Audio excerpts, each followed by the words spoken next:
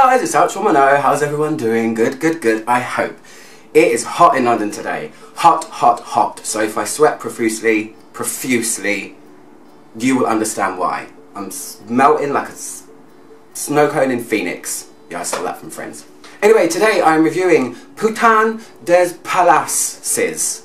Palace or palaces? Anyway, it means palace whore, or whore of the palace. And this is Etat Libre d'Orange. This was the first fragrance from Etat Libre d'Orange that piqued my interest in the brand. Obviously they have quite provocative names, a lot of them have a sexual undertone, and this one's just right out there, I mean in your face. A lot of them have a play on words, but this one is full on palace whore. I've wanted to review it for a really long time, and now I'm gonna. So, yay for us. So this is a floral fragrance that came out in 2006, and this is the third fragrance I've smelled from Etat Libre d'Orange that is a nod to something vintagey without being full-on vintage. It's kind of their way of portraying a vintage fragrance. The first one was Bijou Romantique, which I have reviewed. It was a classic amber, a lot like Shalimar. The other one is Je suis un homme, which is their tribute to Napoleon. It's a kind of classic men's citrus cologne. This one is the third one that I've smelled, and I can start by saying that this is definitely the prettiest fragrance I've smelled from Etat Libre d'Orange, because we all know they can go weird, wacky, wonderful, crazy. Anyway, let me tell you the notes. So the notes are Rose Absolute, Violet, Lily, I've got it here, so I'm just looking. Rose Absolute, Violet, Leather, which is Etat Libre d'Orange's signature. It's in 90% of their fragrances. Leather's a bit naughty, isn't it? That's kind of their way of portraying it as well, a bit of naughtiness. Lily of the Valley, Tangerine, Ginger, Rice Powder, Amber, and Animalic notes. So, what does it smell like? So, the inspiration behind this, just as I'm spraying, is, to me, it's all about courtesans, you know, French ladies of the night, but the really high class ones, and this fragrance is really, really beautiful. Oh my gosh, it's probably the most beautiful one I've smelled from them, for sure. The main things I smell in here are a violet and rose combination with a rice powder, which kind of translates as face powder to me.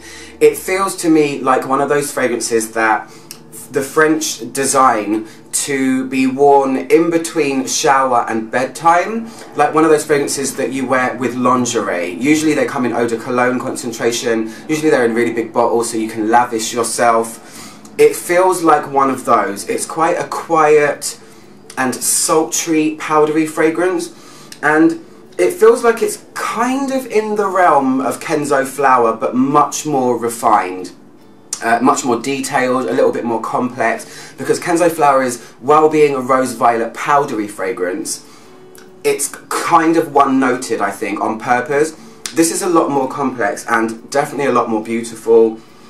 I can feel the leather in there, but it doesn't feel like the typical Etat Libre d'Orange leather, which can be like full-on leather jacket or an animalic kind of leather.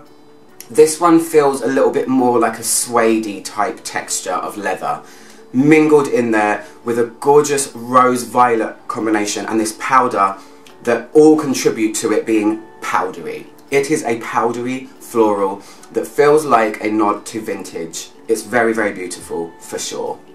It's meant to be about lipstick, it's meant to be about ladies of the night, it's meant to be a little bit naughty, but I feel like it's friendly. If this had more animalic and a little bit more of a kind of harsher leather, then I'd say it was a bit naughty. But this is definitely a pretty fragrance beyond belief. It's definitely would have been in my top 10 powdery videos if I did a niche one, which I probably will now, and put this one in it, because this is one of the most beautiful powdery niche fragrances I've smelled, for sure.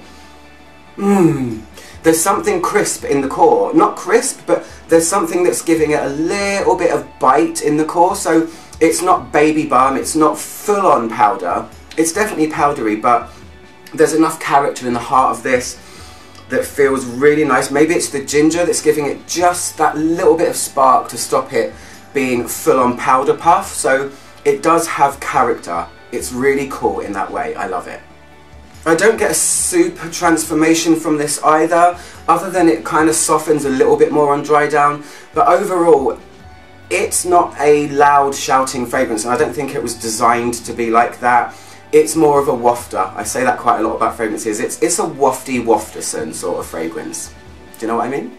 It's a little bit of a come hither, but I do feel like it's versatile. I really like this one.